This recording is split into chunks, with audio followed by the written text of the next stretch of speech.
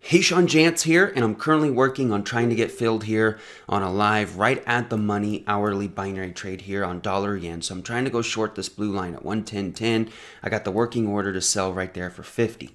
And so what I want to do is I want to take you through the full anatomy of this trade and using the 4-step trading process. This is how you should be recording yourself. So when you record yourself using this process and then post it in the Facebook group, make sure you got to be a member, and then I'll take the time and watch it and give you feedback. So first things first, you can go ahead and print this out or take a picture of it on your screen and save this. But this is just a guideline just to kind of help you start generating some trade ideas. There's no like rules here. This is just a general guideline to find some very simple trades. So step one, you always start on the bird's eye view, which is a 4-hour or a 1-hour chart. And first, we're just simply looking for content, which is overbought or oversold. We're going to use some free indicators because all the market does is cycle. And so I have found the most success being a contrarian, meaning I sell because all the market does is cycle. So I sell into strength and then I buy into weakness because all the market does is cycle. And so first thing we are going to jump here to the 4-hour chart, and very simply, we're just using some free indicators here. Are we overbought or are we oversold? It's very, very obvious what we are, right? Clearly see how massively overbought our Fisher transformer is, and then you can clearly see how overbought this is. So knowing that all the market does is cycle down, cycle up, cycle down, cycle up, cycle down, cycle up, cycle down, cycle up, cycle down, cycle up. What's the next logical progression on this chart?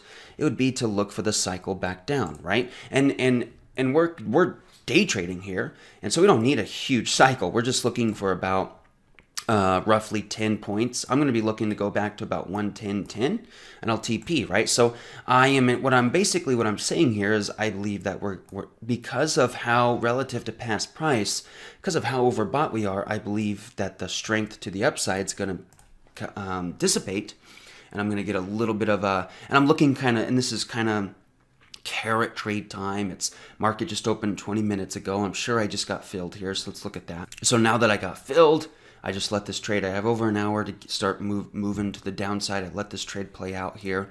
And so that's the first thing. So I know that we're crazy overbought. We're above the +1. Actually, sorry, we'll get to that context here and the +1 here in just a second.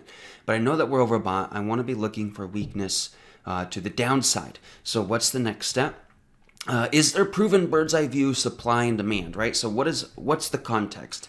So this is probably the most important step as far as what is telling me on this chart that I feel like I have an edge, that the chart is going to show some weakness, right? So we're looking for anything possible that gives us an edge, such as in this case we're selling, so is there supply to the left? Is there a deviation? And when you're trading futures, is there a value area? And then is there a trend line? Is there a Fibonacci? Is there a magnet? What is it on this chart that because in literal terms, trading is a 50-50 deal, right? But what is it on the chart that feels like we have a greater than 50-50 chance? So when I look at this, first things first, we always just look to the left. Now, the one thing that I don't like about this trade is that most of the supply is right around that +0.5. So we did kind of break above all of that supply as far as if you want to look, like a lot of that supply is like right on 110. So we kind of overshot 110, and that's also a basis of my trade. We overshot the 110, and then I'm anticipating it to rally back to 110, big round number, right? And so we don't have like perfect to the tick supply to the left. So the big basis of this trade is just how massively overbought we are. And one thing that we can look at here is we can draw the Fibonacci here from the acceleration started from there to there. So guess where we are? We are almost so freaking close into that. And actually I can move this just a little bit. We're so close to that 61.8, the magic 61.8. So from that sell-off there all the way to that sell-off going in to the end of the year, so you can see how massive that was. We're so freaking close to the 61.8 where I believe a lot of these bulls are going to be taking profits. And so you can kind of see, like, that's why I start building that story and building the edge. Why do you want to sell where you're selling? And then the opposite, why do you want to buy where you're buying? These are the first two steps that you got to take you through. Tell the story, right? When you record yourself, tell the exact story on the bird's eye view, right? The 4-hour chart. What are you seeing that gives you that confidence that price is going to show a little bit of weakness? So now the first two steps are very, very important. But now we need to start moving to the worm's eye view to time our entry. A worm's eye view is either a 5 or a 1 minute chart. And on the worm's eye view, it says if we're selling, which we are, we want to be looking for selling on lower highs on change control. And so if we move here into the 1 minute chart, you can kind of see what I was doing here, and I did get a little bit of a move up. But I noticed how we started to build a little bit of change control here, kind of had a little bit of a sideways action, and then I let that retrace to 110, and then there's my entry. So when I entered, obviously we have this. So what I'm anticipating this is right here, a lot of times you'll see this in the Forex market where you come back up to that. And what this is just a lot of volume, a lot of people taking profits. So you kind of get a spike and then we kind of rally back down. I've seen this happen so many freaking times. Okay. So notice that I let the bears kind of show their hand. Little bit of weakness here. We started going sideways, building that change control. Retrace. There was my entry. Yes, that sucks. But my max loss is built in, so I don't have to freak out when that happens, right? That's why I love NADEX. No need to freak out there. And so you'll notice how if we go back to that, it says move to the worm's eye view to time change controls. So if we look at this chart, you can clearly see higher highs, higher highs, higher highs. And for the first time, the chart started going sideways above that +1 deviation. And then I noticed that the bears shown value, saw supply right there, retrace, there's my entry. And then I see this happen a lot in the Forex markets. A lot of volume just rushes, a lot of people taking profits there. And then I entered as high as I possibly could at a little bit of structure to the left. So notice how I moved to that. And you can see the whole process of how I entered. I knew I put my working order somewhere around here, and I just let it retrace, and then I got filled. So I know I typically always put my working orders in. And then the most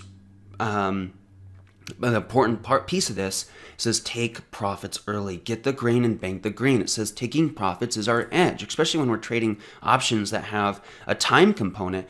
We want to just get in, get green, and take profits. And so when I start looking at this, you'll notice how we have a little bit of support building right there, right? So that is when I want to be looking to kind of take my profits somewhere in this 102.04 to 110.02. So what we're going to do is we're going to go ahead and duplicate this, move this down right around there, and then we're going to make that green for money, take profits, and then we'll set an alert at or below. Okay, so now I know, so there's my entry, and I'm going to be looking to take profits in this zone right here because of some structure. There's also a method you can use, which is a 0.25 deviation move.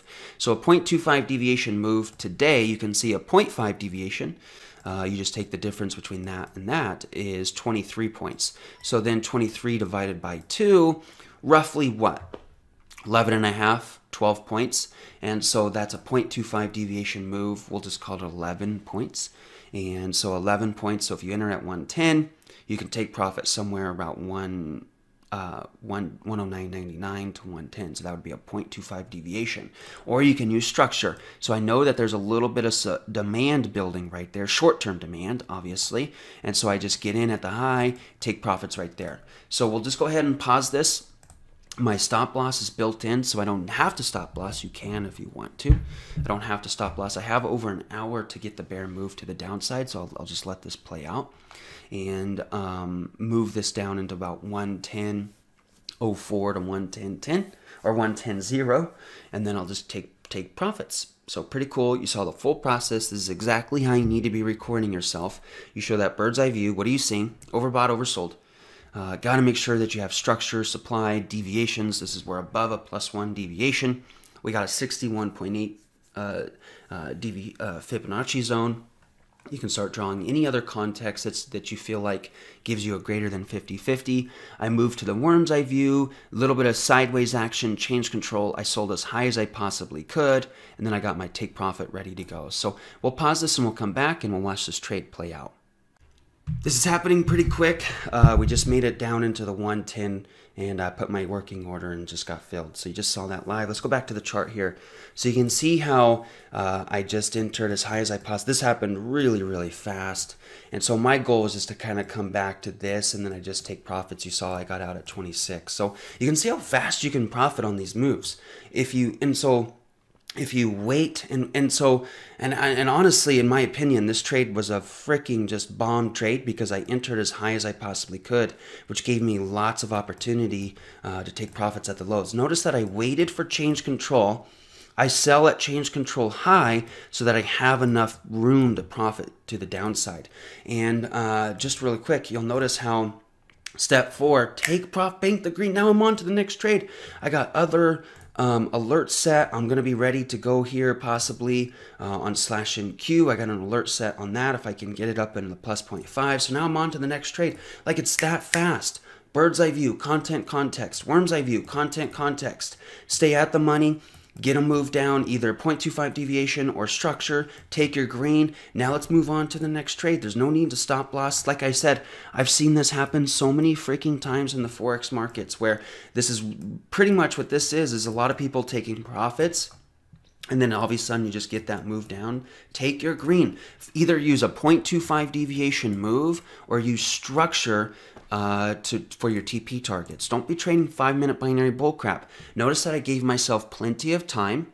You'll notice how I had my working order set. Could I hold for more? Absolutely. But that's not, I'm not here to sit here and babysit this. Like, you get into trading so you can make some money in the morning and then go do whatever you want to do with your family or other business, job, whatever. Find content and context on the bird's eye view, worm's eye view, at the money, at change control high, take profits at change control low.